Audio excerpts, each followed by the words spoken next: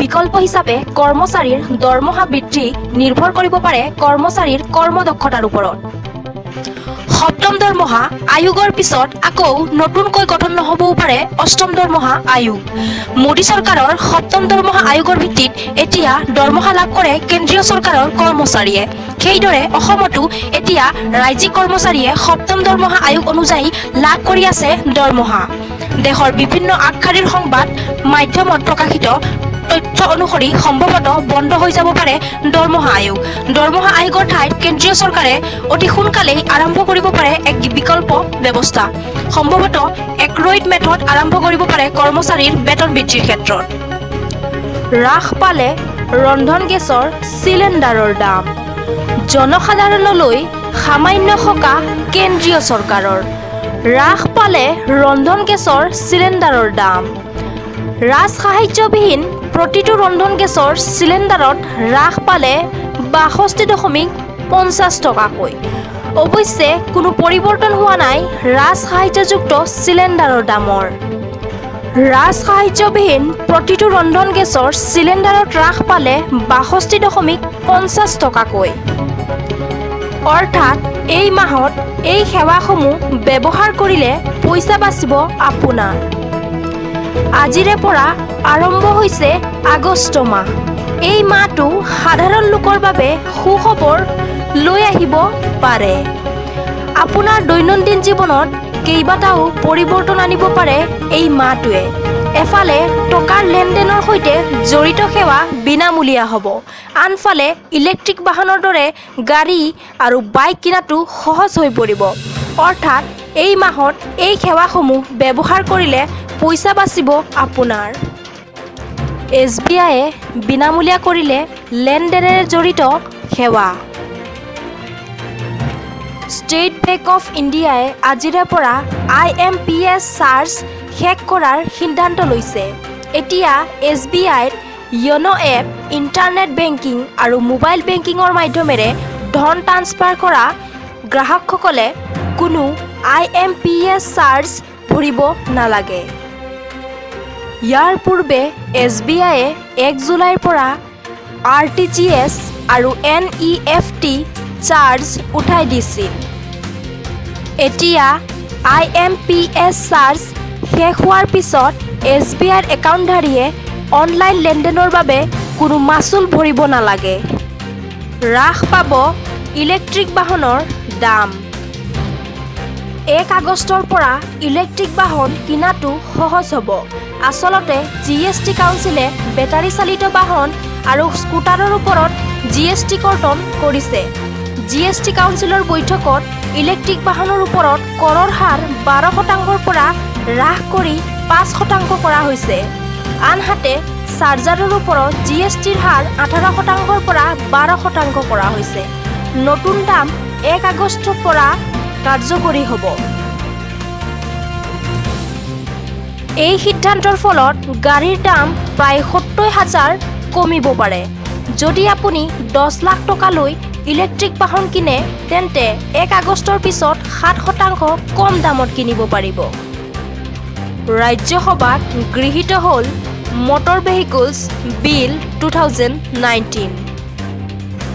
দেশত যান-বাহন আইন উলংঘাৰ বৰ্ধিত ঘটনাৰ প্ৰতি লক্ষ্য ৰাখি এই বিধেয়কখন উত্থাপন কৰিছিল কেন্দ্ৰীয় চৰকাৰে। কি নীতি উলংঘা কৰিলে কিমান জৰিমনা? সুৰাপান কৰি গাড়ী চলালে 10,000 টকা। জৰুৰীকালীন সেৱাৰ গাড়ীক বাট এৰি নিদিলে 10,000 টকা। মোবাইলত কথা পাতি গাড়ী চলালে 5,000 টকা। হেলমেট পৰিধান নকৰাকৈ বাইক চলালে 1,000 টকা।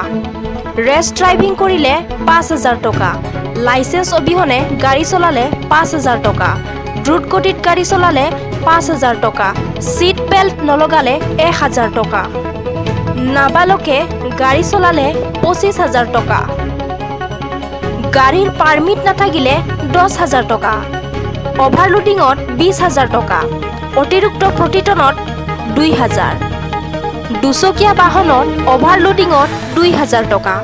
গাড়ীৰ বীমা নাথাকিলে 2,000 টকা। NRC পুনৰীক্ষণত ধুবুৰীত বাদ পৰিছে 8.26% লোকৰ নাম। সৰ্বাধিক 32.99% লোকৰ নাম বাদ পৰিছে হুজাইত। তথ্য অনুসৰি NRCৰ পুনৰীক্ষণ প্ৰক্ৰিয়াৰ পিছতো খিলঞ্জীয়াৰ অধ্যুষিত জিলাটো বাদ পৰিছে বৃহৎ সংখ্যক লোকৰ নাম। তাৰ বিপৰীতে সীমান্তৱৰ্তী অতি স্পৰ্শকাতৰ বুলি পৰিচিত জিলাত দেখা গৈছে তাৰ বিপৰীত ছবি।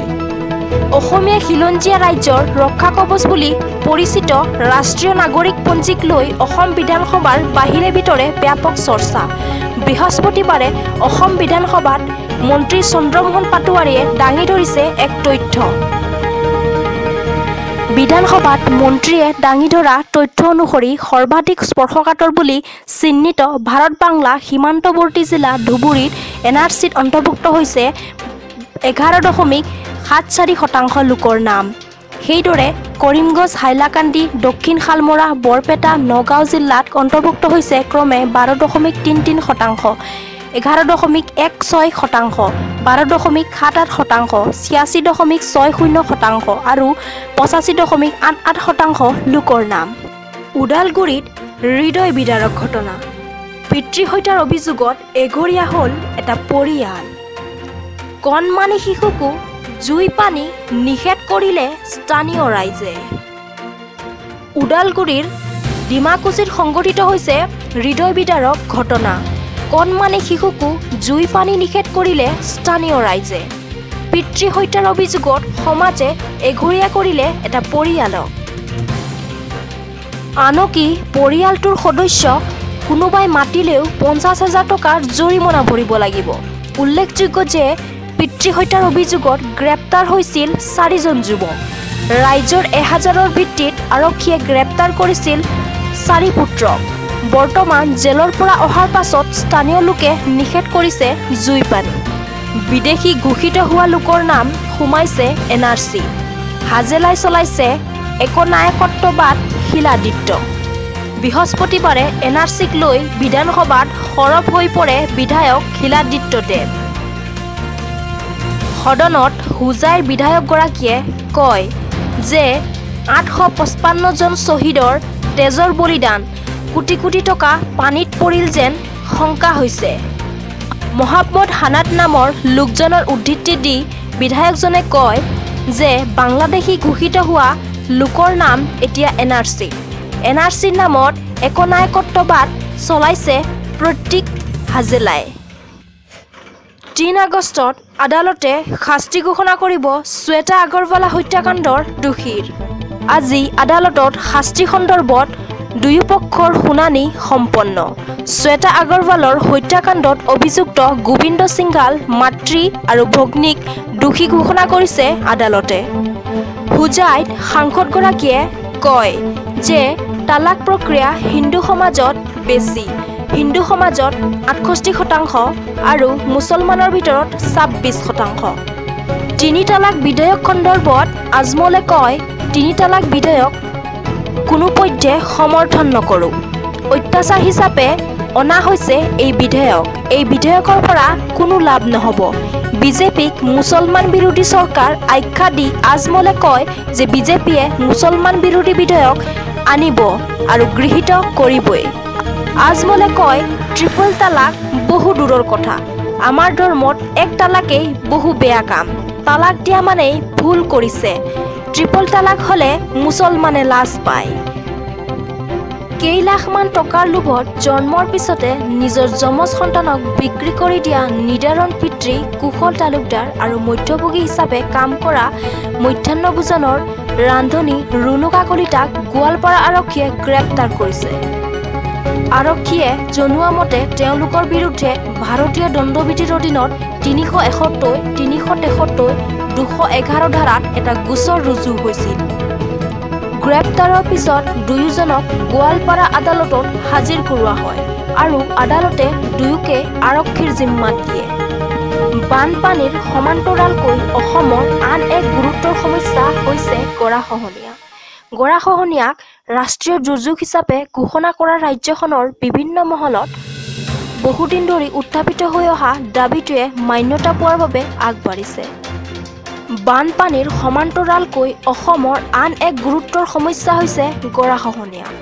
গৰাখহনীয়াক ৰাষ্ট্ৰীয় দুৰ্যোগ হিচাপে ঘোষণা কৰাৰ ৰাজ্যখনৰ বিভিন্ন মহলত বহুদিন ধৰি উত্থাপিত হৈ অহা দাবীটোৱে মান্যতা পোৱাৰ বাবে আগবাঢ়িছে। চৰকাৰী কৰ্মচাৰীলৈ বেয়া খবৰ, বন্ধ হ'ব পাৰে দৰমহা আয়োগ। আগষ্ট মাহটোৱে কি ভাল খবৰ আনিব আপোনাৰ দৈনন্দিন জীৱনলৈ? প্ৰতীক হাজেলাই হিডেন এজেণ্ডা লৈ কাম কৰিছে। কম্পিউটাৰ অপাৰেটৰে পাব লগা দৰমহাৰ সলনি 4,500 টকা পাইছে। মহাম্মদ হানাৰ নামৰ লোকজনৰ উদ্ধৃতি দি বিধায়কজনে কয় যে বাংলাদেশী ঘোষিত হোৱা লোকৰ নাম এতিয়া NRC।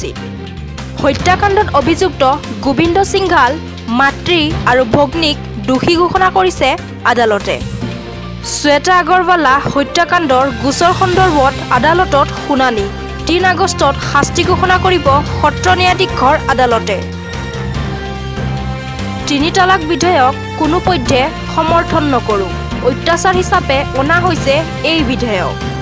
আজমল 20 লাখ টকাত নিজৰ যমজ নৱজাত সন্তানক বিক্ৰী কৰা পিতৃ আৰু মধ্যভোগী মহিলাক গ্ৰেপ্তাৰ।